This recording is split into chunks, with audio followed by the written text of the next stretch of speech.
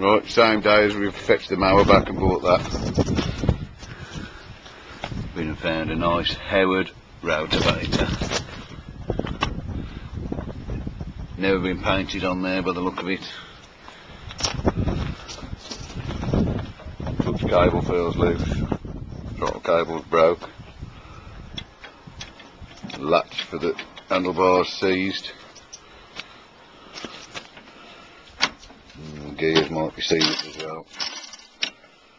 But I think it's done a lot more standing than it ever has work. Good tyres on it. Got a Kohler engine. Fuel tank's off.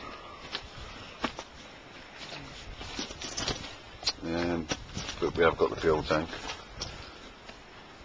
And it pulls over, it's got compression. Well, that's all I know about it. Hopefully we'll get this one going and all. If we get this going, we'll make a bit out of it. We'll go and get the fuel tank. Fuel tank? Nah, we'll leave it a bit yet.